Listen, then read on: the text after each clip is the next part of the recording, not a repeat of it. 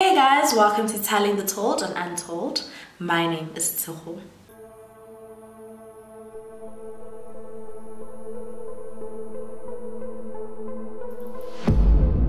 For today's video, I am going to be telling you guys the tragic story of Bruno Bronn. Bruno was a well-known prominent figure in the local gay community in Cape Town, and he owned a gay club called the Bronx alongside his late partner Jono. And they started this nightclub around the 1990s, and it was the cornerstone of what would later be known as the Pink Strip. The Bronx was a safe haven for a lot of gay people in Cape Town in the early 2000s, and this is because people weren't as accepting as they are today of people in the LGBTQ community. So the Bronx was a place that people could go to be themselves, to mingle without any judgment from other people, you know, and just have fun. And other people kind of saw what the Bronx was able to accomplish with people within the community, and because of this, a lot of other businesses started opening up on Somerset Road in Cape Town. There were restaurants that opened up, there were other gay clubs as well, and development also increased in this area because of the tourists that it would bring, and the Bronx kind of started this. Bruno and Jono were both business and life partners, and they were described as the sort of power couple, but most people knew who Jono was before they knew who Bruno was, and everyone described Jono as this bold, nice guy that you would always see, so friendly, you know, a people person. And after he and Bruno started dating, they would see Bruno come around more often, and it got to the point where you wouldn't see Jono without Bruno and vice versa. But unfortunately, in the mid-2000s, Jono unfortunately passed away. Bruno was completely heartbroken by Jono's passing, and their friends say that he never really recovered from Jono's death. He would keep to himself. He was always in the house that he and Jono shared with their dogs, and because he was always cooped up in the house, he wouldn't go see like his friends or anything like that. The Bronx also started deteriorating. Things wouldn't get fixed on time, and it just really wasn't the same. And because Bruno and Jono were such good business partners, he kind of didn't know how to run the Bronx by himself, and you could see that after Jono's passing. It was Bruno's dream to entertain the gay community on a world-class scale. He supported the gay community, and every single year he would sponsor the Pride Festival, and there would also be a Bronx float, and he would lead that float during Pride. However, during Bruno's mourning period, he kind of did a complete 180 from like this really kind, loving person to someone who was quick to anger, short-tempered, and he just really wasn't pleasant to be around. Because of Jono's loss, he just, like, you could actually see that he just wasn't the same person. Bruno's friends tried to encourage him to start dating again, but because Bruno wouldn't leave the house, it was kind of hard for him to meet like someone in person. So they tried to encourage him to do like online dating, but he hated computers, so just being online and like speaking to someone was just something he wasn't going to do. But in 2011, that all changed when a man named John started working as a bouncer at the Bronx. Bruno had a little crush on John, and this is because John was his type.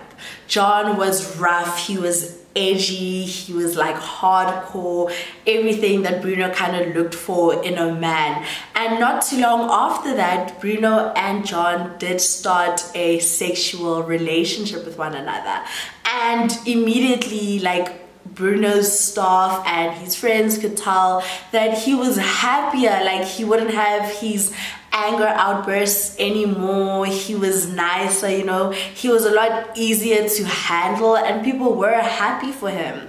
But it wasn't the same for John. John was kind of described as a person who would start seeing you because he saw what he could get out of you, and for Bruno, he saw that he could gain money, you know, it had financial benefits. And for a while, Bruno didn't see that, and other people could, but eventually he did see what John was doing, and John was kind of like hoping to achieve. John and Bruno didn't have like a conventional relationship. They weren't like each other's partners, like, oh, this is my partner, this is my partner type thing. It was more of like a sexual oriented relationship, and people described their relationship as like kinky, fetish orientated, dark, something that most people weren't used to, and it confused a lot of people. And even Bruno's domestic helper, she once brought it up because she thought it was so odd how John would always be over like at Bruno's house, but he would never spend the night. Like he would come and just leave after a couple of hours,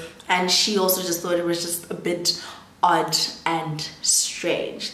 And a lot of people knew about John and Bruno's relationship. However, John would always deny that he was in any sort of relationship with Bruno, whether it be romantic or just sexual. He kept saying that he and Bruno were just friends, you know, like friends, that's my boss, we have like a friendly relationship, nothing else, like nothing more than that. But everyone knew that he was lying, so it's kind of like, why are you lying about it? We all know what you're doing, you know? About 6 months before the tragic events of today's case, Bruno would continuously tell his friends that he didn't want to be with John anymore, but John wouldn't let him go. Like John would blatantly refuse for their relationship to end, and it kind of got to the point where John started harassing him. On one occasion at around 3 or 4 in the morning, Bruno was asleep and he heard the bell ring like by his front gate. So Bruno's house is kind of like, it was his house like on the ground floor, and then he had stairs that she climbed up to get to the gate. So he heard his dogs barking, so he decided to get out of bed, climbed up the stairs, got to the gate, and saw no one was there. So he decided to go back to bed, and as he climbed down the stairs and got in front of his house, he saw John sitting there waiting for him. And John just said, "You didn't think you'd get rid of me that easily, right?" Like imagine how scary that was. On the 6th of February 2012, Bruno was calling his friends, telling them that he needed help because John kind of just wouldn't leave him alone, and John would be in his house after climbing the walls like to get into his yard. Like John was very persistent. The next day, on the 7th of February, Bruno's domestic helper walked into the house and she was completely taken aback because the house was a mess. And that's not how Bruno was. Bruno was described as someone who was a neat freak, like borderline OCD. He would notice if anything was out of place. Like if you made yourself a sandwich, he would notice when there were breadcrumbs and like would clean it up, or he'd get upset, you know, like that's the type of person he was. So as soon as she saw this, she like immediately knew that something was wrong because the house never looked like this. Like if you knew Bruno, you knew that this wasn't him. This isn't what his house is supposed to look like. And after just searching the house and looking around, she eventually found the body of Bruno Bronn. Police officers and a forensic team soon arrived on the scene, and they started looking for any clues and evidence. And the first thing they kind of noticed was how secured Bruno's house was. So that kind of was the first indication that Bruno probably knew who his murderer was, because he willingly let them into his home. So as you're outside of Bruno's house, there's a patio and braai area that kind of leads to an outside flat. And this outside flat is where Bruno's close friends say that he and John engaged in their sexual activities in. And they didn't do it inside like the main house in the main bedroom, because Bruno didn't want to have another man in the bed that he shared with Jono. You know, for him it was kind of like disrespectful to have another man in the bed that he shared like with his life partner. So that's why they would kind of just engage with their stuff in the flat outside. And ironically, this is where Bruno's body was found. Detectives found cigarette butts on the patio leading to the flat, and inside the room, Bruno was found on the floor only in his shorts. He was lying face upwards and had a green rug partially draped over him. And when police removed the rug, they found that his hands were tied with a leather belt, his face was covered with a blood-stained white towel, and his legs were covered in bruises, and his knees and elbows showed severe carpet burns. His autopsy showed that he had been strangled and he died of asphyxia. Police officers also discovered that his laptop, cell phone, and silver BMW were missing, and neighbors heard the BMW speeding off the night before. Later that night, someone drove past Bruno's house and they saw that it was cordoned off and there were police officers everywhere, and immediately they called one of his friends just to let him know what was happening and asked him if he could drive past just to find out what was happening and if something had happened to Bruno. And this friend said that immediately, as soon as he received this phone call, he knew what had happened, and his first thought was that John Kotzer did it. Within days, police officers arrested 4 suspects. Frederick Willem John Kotzer, Fariz Ali, and Ahmed Dof. All 3 of them were charged with aggravating circumstances and all pleaded not guilty. The 4th suspect, Kurt Espy, quickly turned state witness, and he said that he was John's friend and he worked for John's mom's security company, and he said that on that night he had driven John, but he didn't know anything about Bruno's murder until the next day, and he didn't even know that they had stolen any items from his house. So what happened that night is that John, Ahmed, and Fariz had driven to Ocean View Drive to Bruno's house that night, and John told them the reason why they had to go to Bruno's house that night was because that they had gotten into like an argument and he had to go and fetch some of his things, and they had went to Bruno's house at around 11 p.m. After this, all 3 of their stories start changing, and then police officers had to let them go on bail, and whilst they were out on bail, police officers tried to just figure out the correct story and the events that happened that night. Whilst John was out on bail, one of Bruno's friends actually saw him at a shopping complex, and as soon as John saw this friend, he literally just gave this friend the middle finger, like he didn't care. Finally, in October 2013, the trial finally began at Cape Town High Court. John tried framing Ahmed and Fariz, and the 2 men joined together and blamed John for Bruno's death. However, as police officers were going through all the evidence, it all pointed to one person, and that was John. The state argued that John needed money to pay for his outstanding drug debts, so he went to Bruno's house that night to try and get some money, and one thing led to another, and he ended up killing Bruno. Kurt testified that John asked to be dropped off on the road below Ocean View Drive, where Bruno's house was, at the bottom of a flight of stairs leading up to the road around 11 p.m. A neighbor also testified that she heard an unusual sound around the same time that night, and not too long after that she heard someone asking for help, and when she responded, someone else replied to her that everything was okay. She also saw someone opening the sliding door at Bruno's home and walking out whilst they were on the phone, and this person fit the description of John. And about 30 minutes after that, Fariz and Ahmed arrived at Bruno's house, and not too long after that, Bruno's silver BMW was heard speeding off, and it is believed they used the car to put all of the stuff that they had stolen, and they later sold everything for drugs. The most incriminating evidence against John was from DNA. They found DNA under Bruno's fingernails that showed signs of a struggle. They also found DNA on the leather belt that was used to bind his hands together, as well as on the towel that was used to strangle Bruno, and all of this DNA belonged to none other than John Kotzer.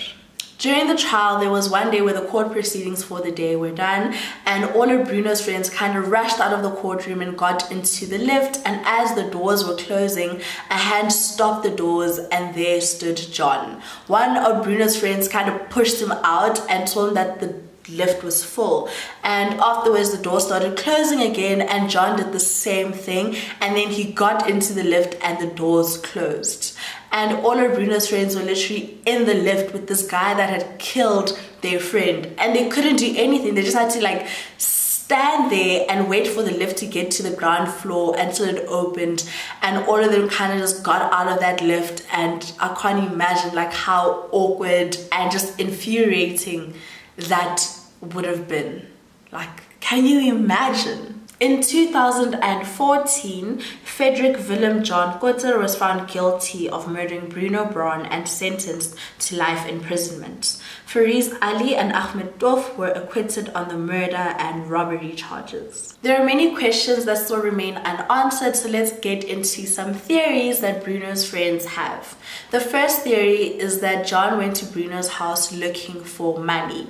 There were rumors that Bruno kept large sums of cash in his house, and one friend told the story that about 2 years before Bruno's death, he told this friend that he had 900,000 rand in cash, and about 2 months before his death, he told the same friend that he had only about 200,000 left and he had used all that money to try and keep the Bronx afloat. After Bruno died, his friends went to the house and tried looking for the money, but they couldn't find it. The second theory is that John went to Bruno's house that night with the intention to extort money, but somehow they got into a fight, one thing led to another, and after that John killed him and then called Ahmed and Fariz so they could rob the house. The third and final theory is that Bruno was maybe making too much noise. As you know, he didn't want to see John anymore. John was very persistent, wouldn't leave him alone. So when he called out for help and John heard the neighbor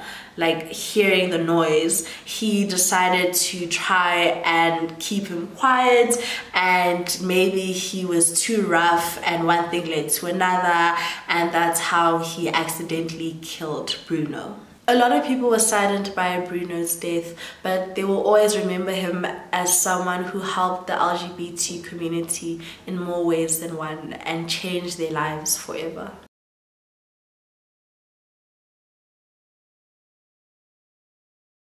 And that's it for today's case. If you guys have any comments, please leave them down below, and I'll see you guys next time. Bye!